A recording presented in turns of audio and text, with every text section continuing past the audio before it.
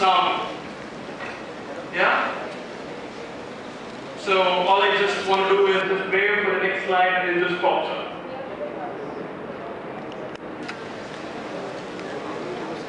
Yeah? And so this is basically just to give you a sense of what the UI can do. Yeah. Correct. In terms of the power of the device, in terms of, like I said, this is probably not something that might appeal to a lot, but like I said, I don't see myself doing this in a presentation. But anyway, that's just me.